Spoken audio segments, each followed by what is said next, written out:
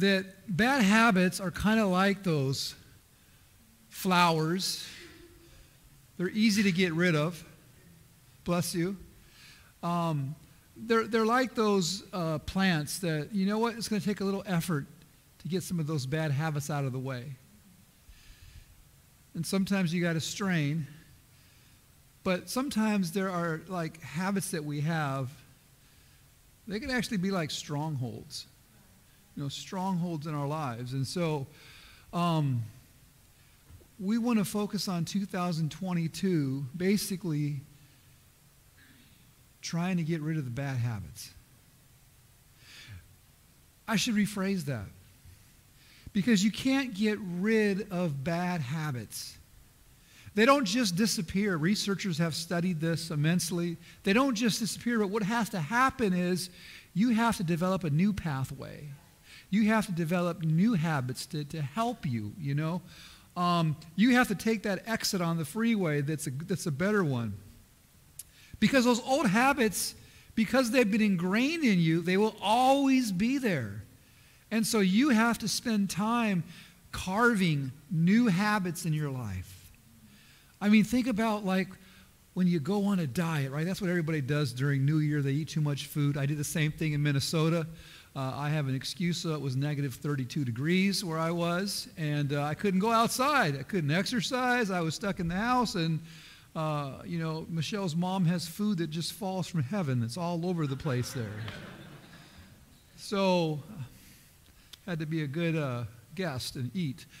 But anyway, the point is that we struggle with our weight sometimes, and then we find this new pathway, right? Whether it's being a vegan, whether it's kind of this new low-carb diet, or whatever it is, you know, juicing, you know, making smoothies and replacing meals and things like that. And, you know, often when we go that direction, we're pleased with the results that we get. We're like, I'm losing weight. But then what happens? Those old habits are still there, you know? It's kind of like someone that takes an exit, right? This exit is the key for you to develop good habits like in your diet, right? And then you're like driving, and you're like, oh man, I've lost the weight that I'm supposed to lose. And then all of a sudden you start saying, okay, I'm going to go back on the freeway. And you start going towards that exit again. And, you know, it takes a while to get to that exit, right? And when we you know, change our program, we're like, okay, I can eat a little bit more. I can eat a little differently. And the next thing you know, you're back out on that freeway. And you have those bad habits that are happening. So the bad habits that I want to talk about today, because we're creatures of habit, right? Sometimes we just do the same things over and over again without even thinking about it. Sometimes we're on autopilot. And what I want to focus on for 2022 is spiritual habits. I really want to focus on our spiritual habits this year. Because some of us have good habits and others have terrible habits. And perhaps one of the most difficult habit that we have sometimes is when it comes to talking to God. Sometimes we don't talk to God enough. It reminds me of this story about this pastor and taxi driver that died on the same day, went to heaven. So St. Peter is like giving out rewards, saying, well done, good and faithful servant. So he goes to the taxi driver and he says, you know, for your work that you've done, here is a satin robe and a golden stash. And then he looks at the pastor and he says, well done, good and faithful servant. So what I'm going to give you today is I'm going to give you a cotton robe and a wooden stash. All of a sudden, the taxi driver looks at the guy and says, hey, wait a minute. I've been a pastor for over 50 years at the same church. I have been faithful. And how is it that you give this taxi driver a better reward than I do? St. Peter looks at him and says, well, in heaven, we go by results. And when you were a pastor, you didn't pray much, but you preached a lot. And most of your folks were asleep. But when that taxi driver drove down New York City, people would call my name and ask me to save them.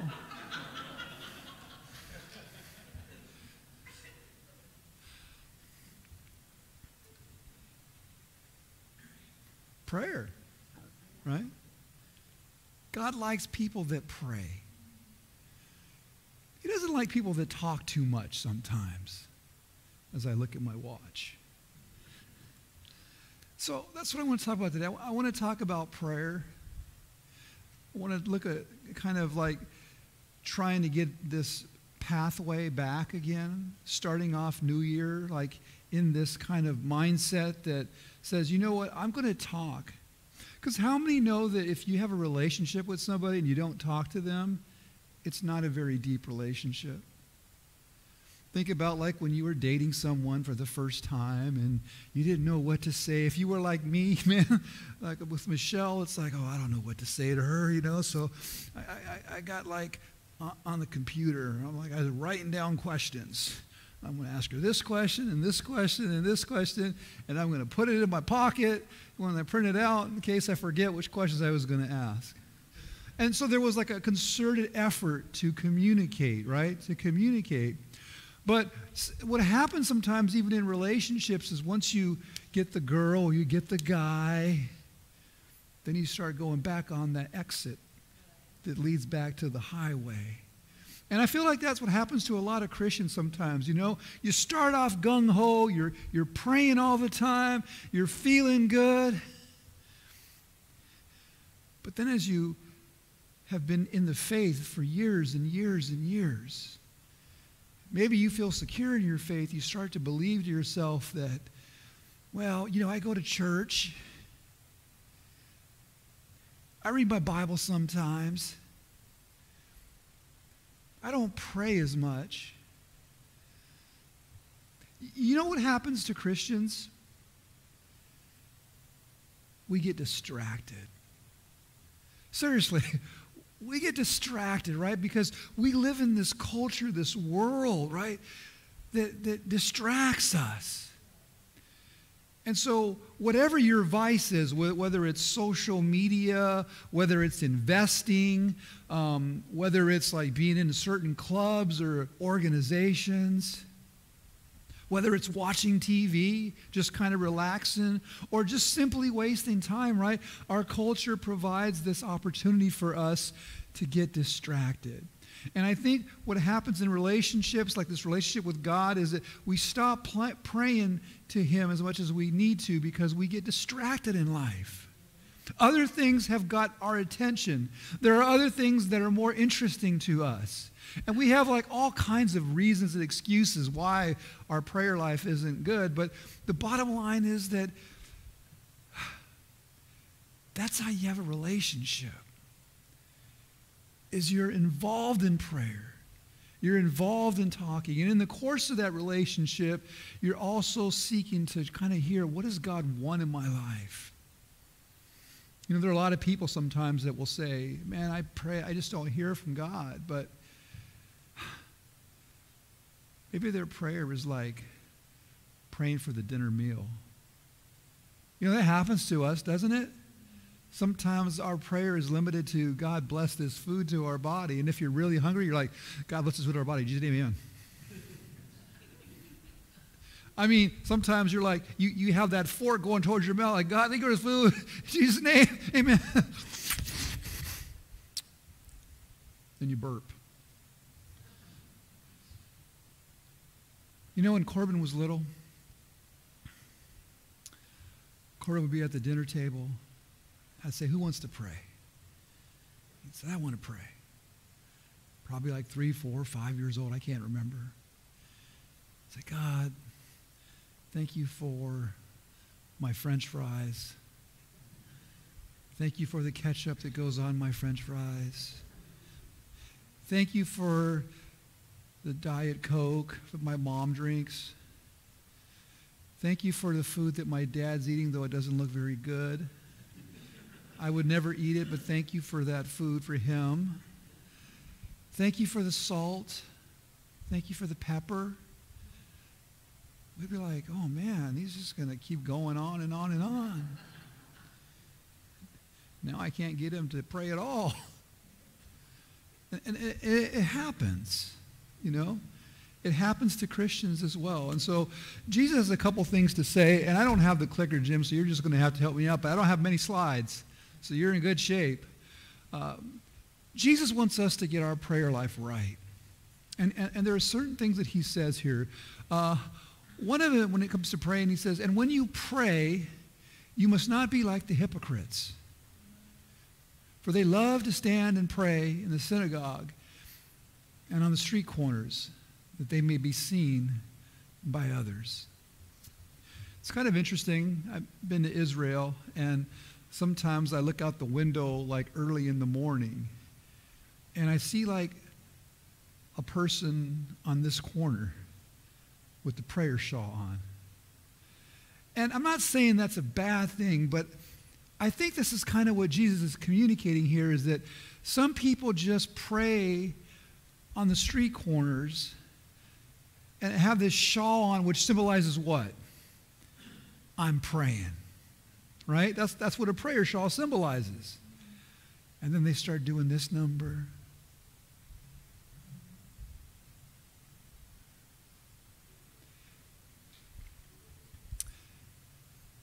Jesus says that we can be hypocrites in prayer. Have you guys ever known people that, like, they are kind of proud of praying in front of you? Maybe they have some kind of charismatic slant, or maybe they just have these big old words, right? I had a pastor one time, and he would pray to the Lord at the end of the service. Oh God, thee are so great, and thou thank you, and thou thankest you, and I'm glad that you rose Lazarus when he stinketh, and but the point is simply, prayer is talking to God. My pastor never prayed to me or talked to me in King James. And sometimes we forget that, right? The word pray, sometimes it just kind of makes people feel like, well, what's the way that you do this? Right? It's talking to God. And there's all these fancy words like, okay, this one is adoration, this one is intercession, this one is supplication. But it's like when you talk to people, do you think about that? Like, do you go up to Bob and say, hey, Bob, I'm going to supplicate you today? I'm talking to you in intercession, Bob. No, you just talk, right? You just talk, and sometimes we make it so difficult. But so Jesus is very concerned about people that have wrong motives when it comes to praying. He does like hypocrites. Interesting, I was reading this morning that in the Republic of Iran, Islamic Iran, they go by these heavy codes. And some of them say, like, if someone fornicates, they get 100 lashes in public. If they commit adultery, they get stoned. And then all of a sudden, I was reading about these people. They're called mullahs. And what mullahs do is they just kind of like run kind of the organization, but they came up with this thing called temporary marriage. And for a certain amount of money, you have the permission to marry someone for a couple of minutes all the way up to 99 years. And the reason is so that men and women can fulfill their sexual desires. And they tried to ban this several times, but when it came to push comes to shove, they're like, this is necessary for our public because you can't have premarital sex. And so the only way that we could come across this is simply to allow people to have temporary marriages that can last for a couple of minutes, and then it's dissolved. See, I think Jesus would look at that and say, it's hypocritical. It's hypocritical. And Jesus really cares about how we live our life and how we act. And he said, don't pray in the synagogues and on the street corners that they may be seen by others. Your whole purpose is not to be seen by others. He says, truly I say to you, they have received their reward, right? And what is their reward? I'm impressing you. You see how spiritual I am. I'm impressing you. But when you pray, go into your room and shut the door and pray to your Father who is in secret. And your Father who sees you in secret will reward you. It's probably a reference to he will answer your prayers because your heart is right. Your heart is pure. How he answers prayers, when God answers prayers, he doesn't always answer them the way that we want him to be. We had the stake study the other day, and I was just kind of playing around with, the men there, and I was like, okay, I want you to raise your hand if God answered your prayer how you wanted it to pray 100% of the time. Well, 75% of the time, people weren't raising their hands. And then I said 50% of the time, and I caught Daryl do this.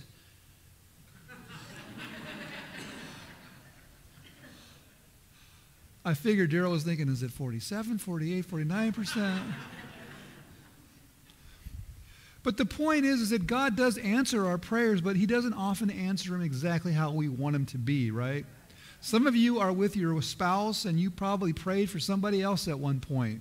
And you thought, man, this is the right person. This is what I want God to do. I will be so happy. And God is like, you lucky I rescued you. You're lucky you have your wife and your husband that you have now. Because God knows better than we do, right? And sometimes people speak for God and say, God will do this for you. And I'm thinking to myself, I don't want to make that mistake. God will answer your prayer. But I don't know if he's going to answer your prayer exactly as you want them to be answered. But what God cares about is your countenance, is your desire to pray.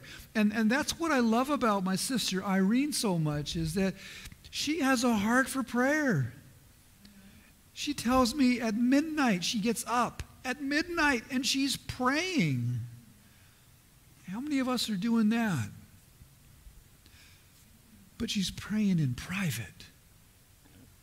And she probably would tell me, Pastor, you didn't have to tell people that when I get done. Well, forgive me, I'm using it to illustrate that Jesus likes those prayers in secret. Do you know what I'm saying? And they're not just prayers that are trite prayers or, don't have a lot of meaning. I mean, I grew up as a non-Christian, my mom was Catholic, and every night it's like, now lay me down to sleep, pray the Lord my soul to keep. If I should die before I wake, I pray the Lord my soul to take. God bless Mom, Dad, Kenny, and Ricky, all my loved ones and friends, in Jesus' name, amen. And then when I was in my 20s, early 20s, I wasn't a Christian, then I would say, and Lord, I just pray that I don't die. I would say that. And I would repeat the same thing every day, and I did it for over 25 years. And so that's kind of what he's getting to right now, because then he goes, and when you pray, do not heap on empty phrases as the Gentiles do, for they think that they will be heard by their many words. Do not be like them. Your Father knows what you need before you ask him. How many people know that? Your Father knows what you need before you ask him. And it's not always what you think you need.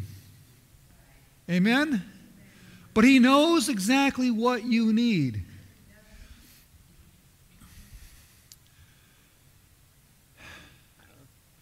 He knows what you need. And then he goes on and he tells us a short prayer. Not a long prayer, but a short prayer. It's a prayer that many of us understand. And when you look at this prayer, it's not just meant to be something that you regurgitate over and over again, like I did, now I'll lay me down and sleep, I pray the Lord my soul keep. But it's really kind of this model. And really you can like focus on key aspects of this when you pray. When I go on my prayer walks, I pray this prayer, but I personalize every single component of this prayer. Just to kind of break this prayer down, it's broken down in 3 times the focus is on God. It's like providential prayer. And then the next 3 times, it's focused on us. And just from that very reference point, it gives you an idea that, is your prayer life balanced? What does your prayer life look like in the 50%, category? So Jesus starts out and says, the first thing you have to do before you pray for yourself, and you have to train yourself to develop this good habit, is you got to pray to God first. So he starts out by saying, "Our Father in heaven." Think about that. The creator of the universe, the creator of everything that you see, has given you the right to call him Father. In the Arabic, it's Abba, which means daddy. He's given you permission to call him Daddy. And you know why Daddy is so beautiful? Because it's so personal. My kids never called me Daddy, but they used to call me Dada. Dada, Mama. I would go up to Michelle and I said, "Don't you wish they would call you Mommy? And I kind of wish they would call me Daddy." Michelle would say, "No, I like Mama." It'd be like sometimes 9, 10 at night, or maybe they had a dream in the morning. "Dada, Mama." And you know what we did?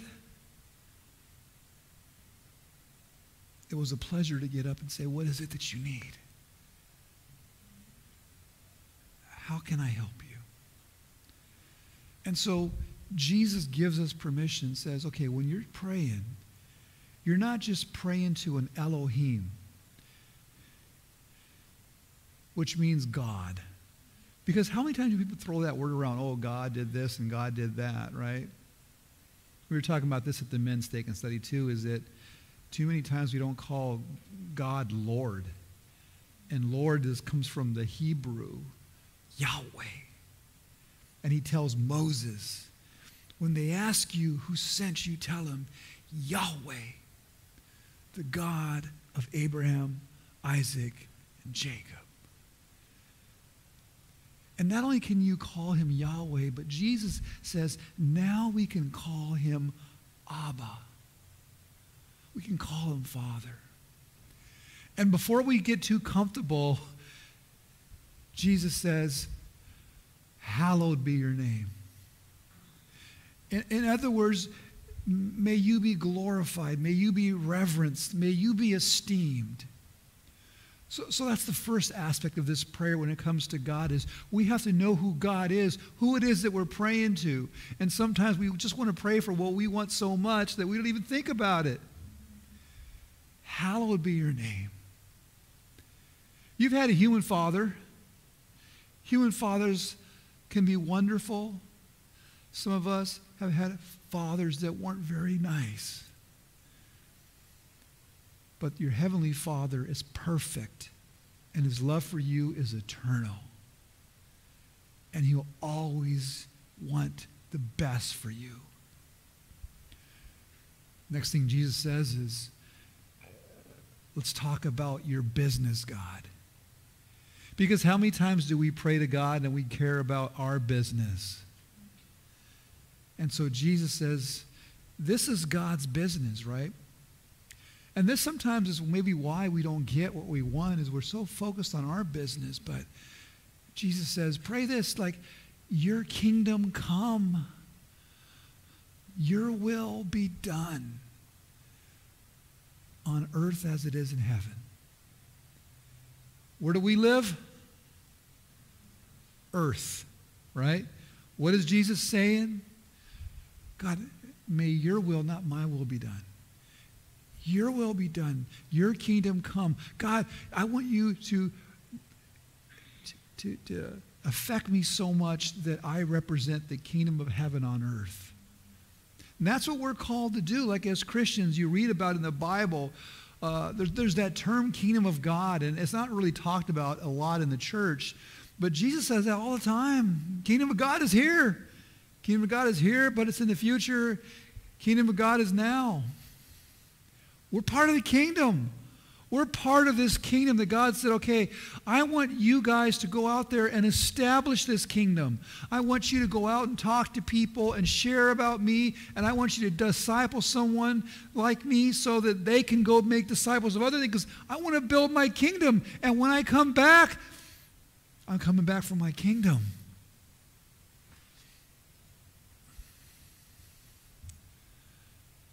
It doesn't say, my kingdom come. My will be done. This is your kingdom come. Your will be done on earth as it is in heaven. It's one of the reasons why I believe in signs and wonders. Because they're supposed to be a reflection of heaven, right? There's no more tears, no more sorrow, no more pain, no more death. There's healing of the nations, healing of the heart. You know, there's not going to be people there that have leprosy or have cancer. And so anytime someone gets healed of cancer, like Cheryl Aramaki or Melinda Haka, it's an example of what heaven's going to be like. There's got to be no more sickness, no more pain like that, no more death that cancer can claim. And when this happens on earth, it's a little taste of heaven. It's a shadow of heaven. He goes on to say, give us this day our daily bread. This comes back to now our petitions. So the first petition that he's saying is, it's okay for you to ask for provision. It's okay, you're supposed to do that. It's just that sometimes that's the number one thing on our agenda. And so God wants to bless us. He wants us to provide for us, right? It's like when my kid says, Dada, it's like, how can I serve you? I feel like some of those prophets, here I am. I need some water. You know, if my friend called me in the middle of the night and said, come here, quick, quick, quick. And I went there, and I'm like, what's wrong, what's wrong? I need some water. I'm like, are you kidding me? You want water? But not my son. How can I serve you?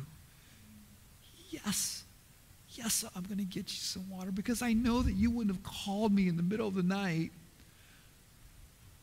unless maybe you were scared to go to where the water fountain is. You know? God cares about provision for us. But when provision is your only means, then there comes a problem, right? Because then you're saying, God, I want you to establish my kingdom and my will. God cares about your provision. He wants you to be blessed. He wants you to flourish. And if you have resources, he doesn't care if you're rich. What he cares about is, what do you do with that richness? What do you do with that money? Are you a steward of my money? Because ultimately, whatever we have, it belongs to God. That beautiful parsonage that's being built out there, right? That's not my parsonage. It belongs to the church, right?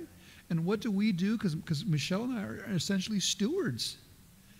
We're going to use that house to have you guys over. we're going to use that house to glorify God and the kingdom. We'll still live in that house, and we'll still have our private times, but this is how God wants us to live. And so he says, and then he goes, okay, also forgive our debts. Today I Googled the national deficit. And it was like this website that was like an ongoing timer.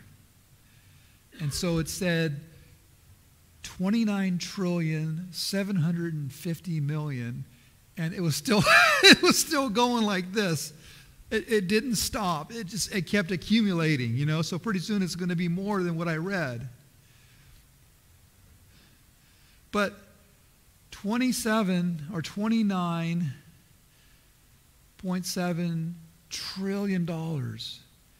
That's a lot of money that we owe our creditors as a country. As substantial as that number is, your debt to God is far greater than that. You owe God far more than that because of what he did in Jesus Christ. And when he forgave you an amount way beyond $29.7 trillion. And then once you grasp how much he's forgiven you, then Jesus says, forgive our debts as we also have forgiven our debtors. Okay, now you're stepping on toes. Because we want the forgiveness, but often there are people that are in our lives, family members, co-workers, that we don't want to forgive. And Jesus talks about this a lot in parables, you know, about this ruler who forgave debts, and then the person that he forgave had someone that owed him money, and he got upset. See, the very notion of us being forgiven for our debt is to be so appreciative of that if someone offends us, through the Holy Spirit, we have the ability to forgive them, to free them of their debt. And forgiveness costs something. If someone has stolen from me, like say they stole, I don't know, say they stole a guitar. I don't play an instrument, but say they stole my guitar. My guitar was $350. It's a cheap guitar, probably, Nathaniel. But anyway, and then he damaged it, broke it. By nature, I'm upset because he stole from me, right? And so I have the choice, like, okay, I want you to pay me back. But if I have him pay me back, am I forgiving him? No. And even further, right? What if I say, okay, you know what? I forgive you. I forgive you. Then all of a sudden, I have to go out and buy another guitar for $350. I forgave this person and I incurred a cost. That doesn't seem fair. That's what Jesus did for you. He died for you, took away all your sins, and he incurred a cost for you. And so when we say to people, I don't want to forgive you, we forget the fact that Jesus did for us. And then he says, and lead us not in temptation, but deliver us from evil or the evil one, depending on which you like. And that's important because that's a realization that there is a spiritual realm that's out there that's evil. And sometimes we just look at people thinking, that person's evil, right? But there's always something behind it. Remember we were talking about angels and principalities and dominion, and, there's always an influence behind, all your political figures, all the stuff that you see that's going on in Disney, right? We're talking about Disney at the prayer conference. And it's like, man, Disney is like promoting witchcraft in a lot of their movies. And they're pulling away a lot of Christ-centered positions. I was told now that Spider-Man's going to become bisexual. Superheroes. When you watch TV, like we watch This Is Us, used to be one of our favorite shows. A Million Little Things. They have transsexuals. They have their kids that, one's gay.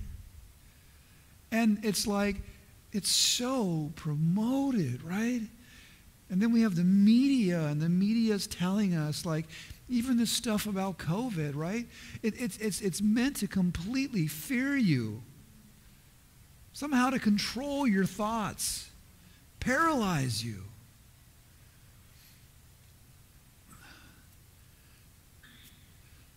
Lead us not in temptation, but deliver us from evil.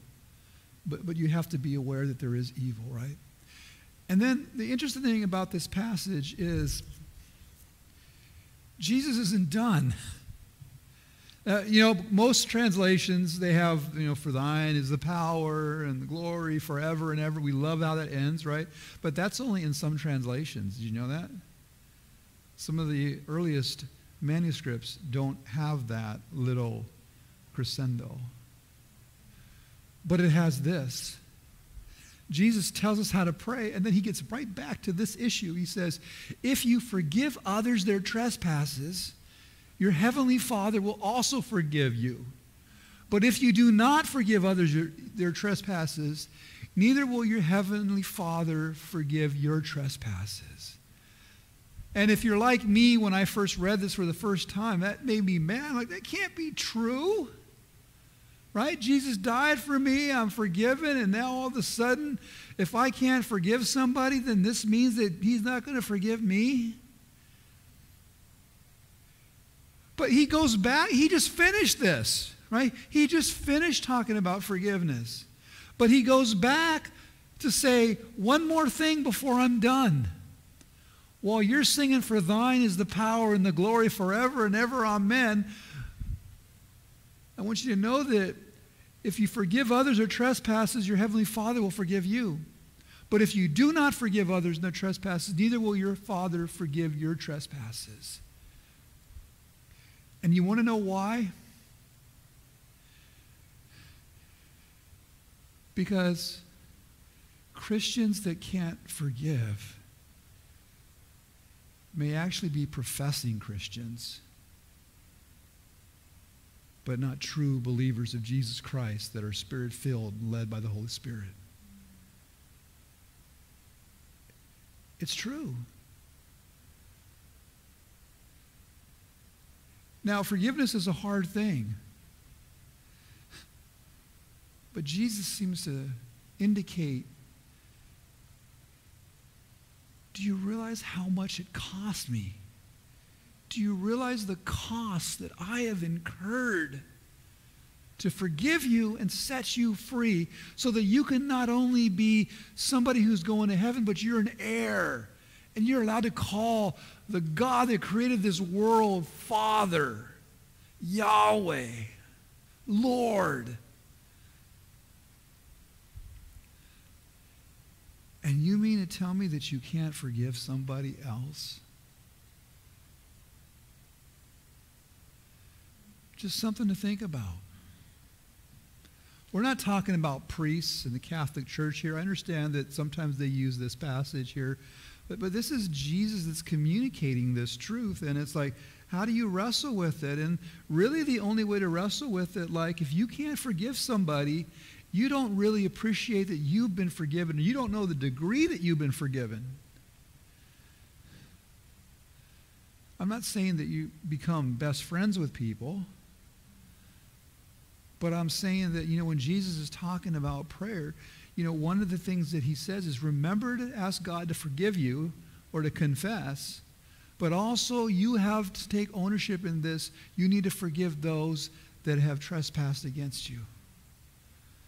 Because that is an example to the world, to people that know there's conflict there, of the Holy Spirit working in your life. That is an example of that. And maybe the Holy Spirit is kind of stirring you up right now. Maybe you know some people that you really haven't forgiven. And if the Holy Spirit is stirring you up, that's a good thing. Because it's telling you that, hey, man, he's still there. Right? It's when you have no care. It's like when I counsel couples. If I have a couple that comes in that they're going through marriage hardships and they're yelling at each other, I'm like, man, there's hope. There's still hope. But when they come in and they don't say very much, they don't feel, they don't care, I'm like, this relationship is probably finished. Unless God can somehow miraculously come into their lives and change them. And you ask any counselor, and they'll tell you the same thing. They'd rather have the yelling and the name-calling and the emotions because they recognize that there's still a connection there. And so I just close right now by saying to you all that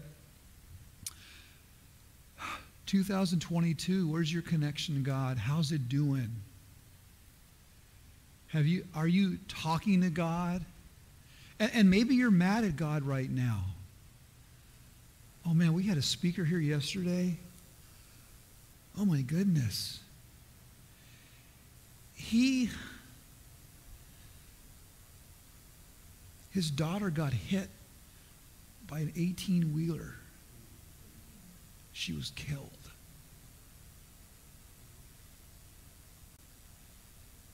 And he talked about the pain that happened. And he said, why me? It's not fair. And then somehow he was able to say, God gave me 20 years. 20 years with this beautiful person. I wanted more. But God is still good. Then he went on to share he couldn't have a kid for 10 more years. 10 years later, he has an autistic kid. And he's like, why do I have an autistic kid? And the autistic kid had seizures. He told me that this kid would have up to 35 seizures a day. And so they had to make a decision about parts of the brain that are connected, to disconnect it so that this child would not have any seizures. And the consequence of that was, and they knew it, wouldn't be able to talk to them anymore. Wouldn't be able to talk to him. And he said, why? How could you do this?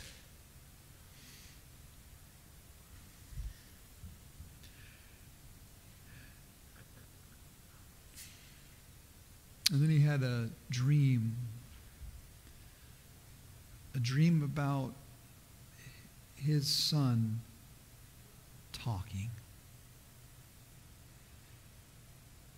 He believes his son's going to talk. And he will, whether it's going to be here or in heaven. But in the meantime, he's going to love his son. And he's going to live off that hope that one day he will be able to talk to him again. Because God is good. Why do things happen to us? I don't know. But it's like Job, right? Job talks to his wife and says, shall we accept only the good from God but not the bad or the wicked? He says, you're a foolish woman. Sometimes all you can do is just live in your faith. Believe in your faith, because there's no other thing that can help you. And those kinds of people, man, they talk to God like you wouldn't believe. Don't wait for a tragedy to happen before you talk to God. Develop those habits that, when things are going good in your life, you'll talk to God. Don't wait for the tragedy. So this year, I encourage you guys to commit yourself. Find a time that works best for you to pray, whether it's early morning, afternoon, nighttime. Turn off the phone, the TV, anything that hinders you. If you have children, say, hey, you know what? Don't bother me for a certain amount of time.